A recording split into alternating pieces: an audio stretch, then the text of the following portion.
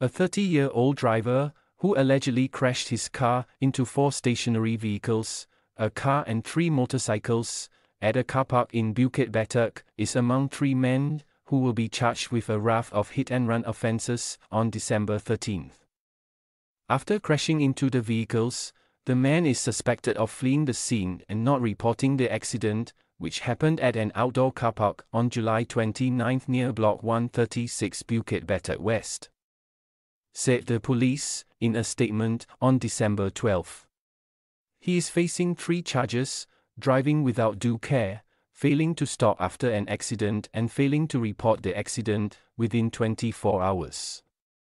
A 71-year-old man, who was driving a heavy vehicle, Incorporation Road, on March 19, will also be charged after the retractable boom arm of the vehicle allegedly crashed into an overhead MRT viaduct. He is suspected of leaving the accident site and not reporting the incident. He will be charged with 2 offences: failing to stop after an accident and causing a heavy vehicle to collide with a structure. In the third case, a 29-year-old motorist allegedly rear-ended a car on the Tampines Expressway on August 3, resulting in the other car crashing into the center divider. Its driver was taken to hospital with injuries.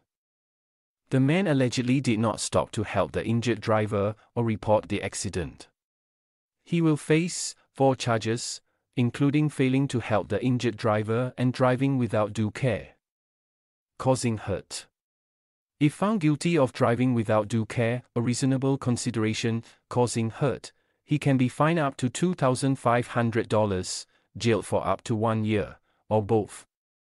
Repeat offenders can be fined up to $5,000, jailed for up to 2 years, or both. Those who fail to stop after an accident, fail to lodge a report within 24 hours after an accident, or fail to assist injured parties, can be fined up to $1,000,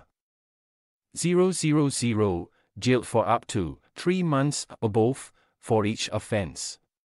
For subsequent convictions, offenders can be fined up to $2,000, jailed for up to 6 months, or both.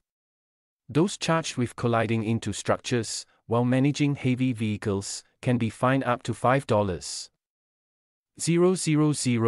jailed up to 2 years, or both. Repeat offenders can be fined up to $10,000, jailed up to 5 years, or both.